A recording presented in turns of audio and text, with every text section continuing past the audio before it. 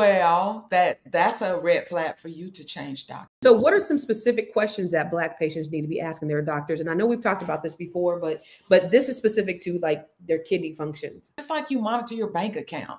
You need to monitor your body. You can come back, do your research, contact me, we can talk about it, and you can be an active in your health care. You need to know, you need to have the blood work done so you can monitor it.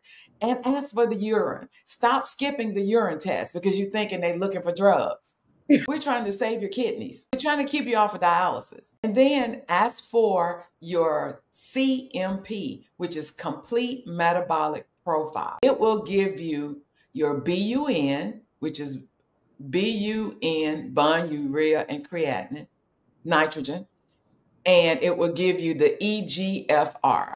TaxTac also said, why do doctors get mad at me for looking at my chart and ask questions about red flags? Well, that's a red flag for you to change doctor. I would love for my patients to ask. It's your information. Nobody should. That's like you, a banker, getting mad because you're asking about some charges in your account. That's not acceptable. Unacceptable. Unacceptable. Are there tests that we should insist on getting, even if our providers don't recommend them?